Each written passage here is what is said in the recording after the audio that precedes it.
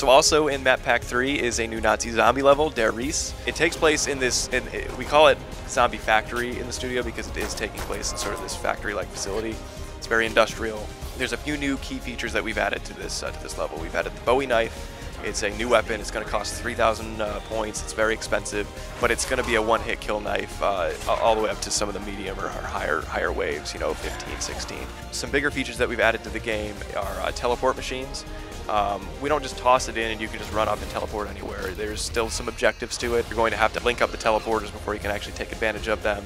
It's going to cost you 1,500 points each time you want to teleport, but it's great. It's a great clutch mechanism if you're ever in a bind and you're completely swarmed. I know we were playing earlier and we were just completely getting overrun, and basically you just say, "Mad Dad, you know, teleport, get out of there." Also, any of our weapons, I think it's 16 upgradable weapons now.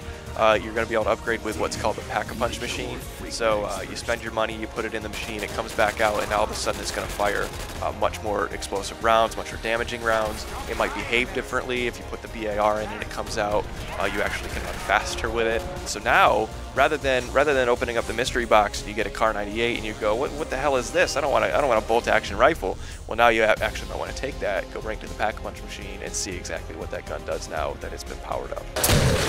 We also upgraded the behavior of the dogs. We introduced some hellhounds in Shinanuma, and so these dogs, these zombified dogs now, are going to behave a little differently. Before, they would spawn in and immediately lock onto you and hone in and sort of charge the player, but now they're going to spawn in sort of random places around the map.